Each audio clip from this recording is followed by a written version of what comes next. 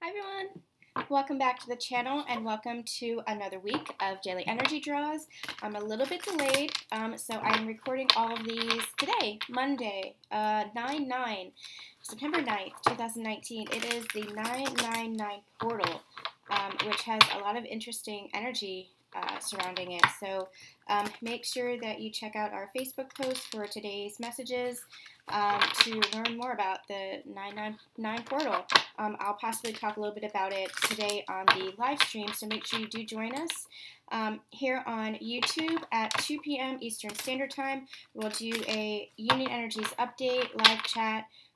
We'll chat with the community, talk with you guys, and all of that. So make sure that you stay tuned for that. Today, we're going to be using the Journey of Love deck that I was called to use. So let's see what we have in store today, September 9th, 2019. Monday, September 9th, 2019. Okay. So what do you have to say for September 9th, 2019? September 9th, 2019. Take one. Just one message for September 9th, 2019. If you guys missed it, check out the weekend reading that we did. It was pretty powerful, really, really fascinating. And I have a feeling that,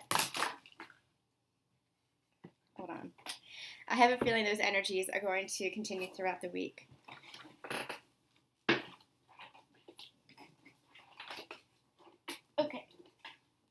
Okay, we're back. Just get these in right side of order.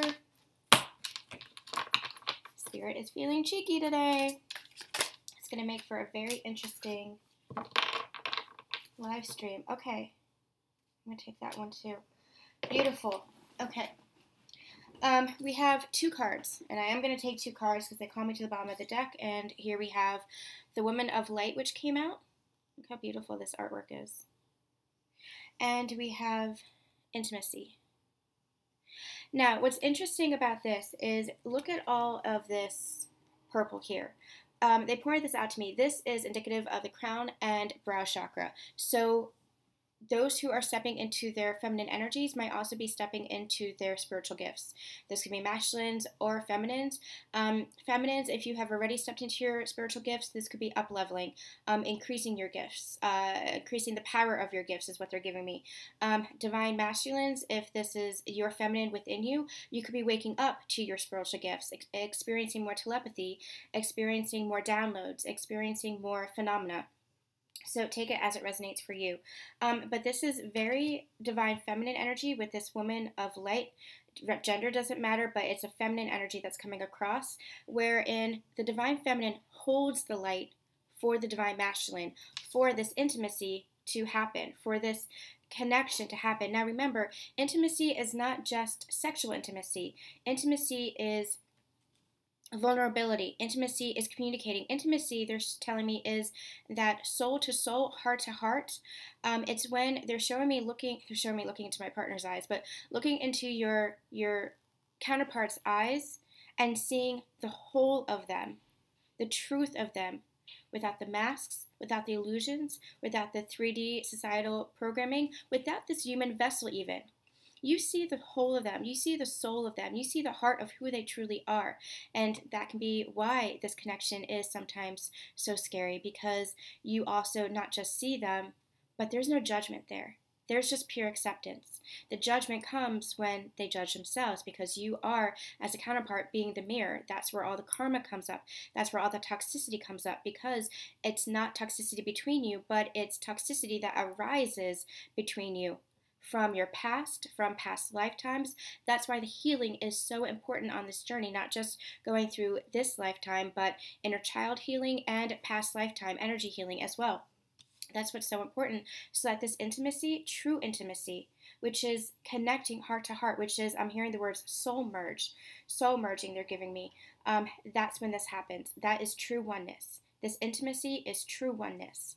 And the divine feminine, in her energy, in her receptivity, in her flow, in her nurturing nature. They're showing me the Empress card, and they're saying in her nurturing nature. It's interesting energy. It's combined because they're showing me the Empress card, and they're also showing me the High Priestess, and it's those combined. The High Priestess is really the elevated divine feminine. She's the divine feminine in almost like the higher ethereal realm. She is knowing. She's the keeper. I'm hearing keeper of the secrets. She's the keeper of not keeper of the secrets, keeper of like knowledge, keeper of understanding, keeper of wisdom. She holds the light for the connection. She's the guide for the connection. But she's that Empress energy too, because she's not cold, but she's rather nurturing. She's loving. All-encompassing is what they're giving me. All-encompassing. Woman of light, feminine energy. And you see how she's in her chakras here? She's in her higher element. She's holding the light, but not keeping it to herself. She shines the light for her divine masculine and for others in the world. And as she shines the light for her divine masculine, and as her divine masculine rises into that divine masculine role to be who I think of the counterpart to the High Priestess is the magician, really manifesting. It's like the High Priest and the magician combined, because then they have all the tools, then they have all the capabilities to manifest, then they are ready for that journey, for that oneness, for that soul merge. And as the divine masculine rises to be the divine masculine, to be the supporter, to be the protector, to hold up the divine feminine, I'm gonna deviate here because I feel like this is really important. They're showing this to me, so I want to get this image. I know I used to do this a lot, and I stopped it because it was so, here we are, time consuming, but this is what they're showing me. This Lover's card is this union between counterparts. This is the most, how do I say that? It's the most beautifully depicted union energy I've ever seen. Now, the Three of Cups is a union energy for me, but this is the true depiction of what that soul merge is, what that coming together is with your divine counterpart. Because you see how the divine feminine there is lifted up, and that light, that source energy is shining down through both of them.